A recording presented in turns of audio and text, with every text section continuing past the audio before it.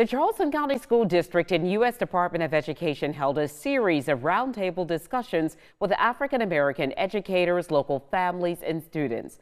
News 2's Walker Simmons joins us in the studio with more information. And Walker, you were there as a series of different events happened today, all centered around the future of African American students.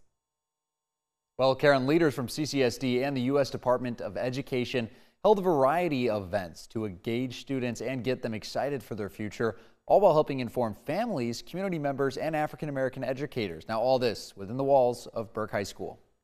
Access to knowledge. Inside Burke High School Wednesday evening, the sounds of discussion echoed through the halls. Two different roundtable discussions were being held, all with one ultimate goal in mind: to save our children.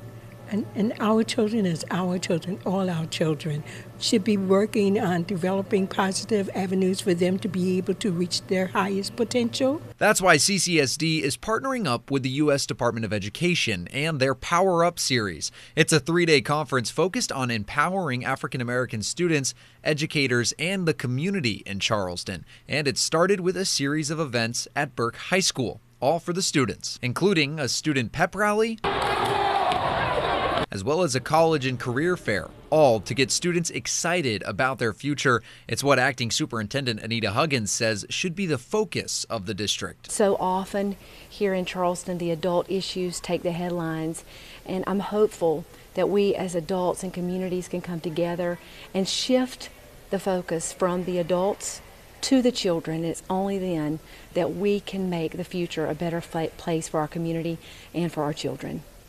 And once students went home for the day, a new crowd filled the halls. Families, community members, and Black educators had their own separate discussions centered around the importance of educating and preparing young African American students for their futures. Executive Director for the White House Initiative for Black Americans, Alexis Holmes, says while it's important for students to be heard, the same goes for those guiding them. Our families have a lot of concerns, and again, we want to make sure that they also have access to information on resources that may be available to them.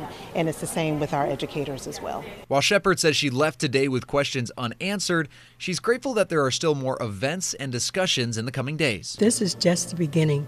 So I'll be there at the general sessions tomorrow. I'll be at Avery on the 2nd. And following today's event, there are 2 more Power Up events set for the next 2 days. Now, the next is set for tomorrow at the College of Charleston at 9 a.m. Live in studio, Walker Simmons. Count on 2.